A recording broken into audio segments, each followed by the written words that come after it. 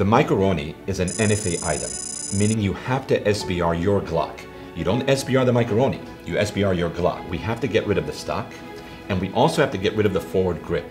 The forward grip makes it an AOW, any other weapon. So when we came out with our stabilizer, both of those things were changed. We made a stabilizer instead of a stock, and we got rid of the forward grip.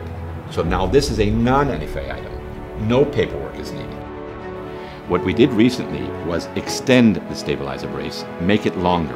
The reason we did this enables more stability, more accuracy when you put it on your forearm. The disassembling and assembling of the new stabilizer, the longer stabilizer, is extremely simple.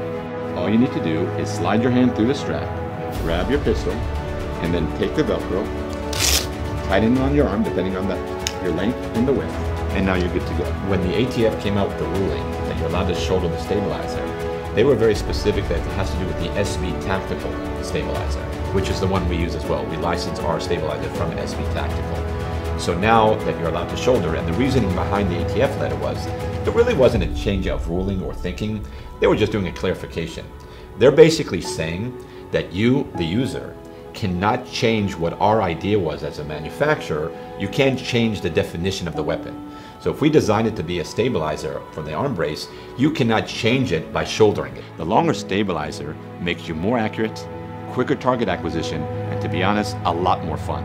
We at CA believe that the Micro-RONI stabilizer, especially with the extended stabilizer, is the perfect solution for the wounded warriors out there who really want to just have fun at the range and enjoy their gun time. You can find it on our website, CA Gear Up.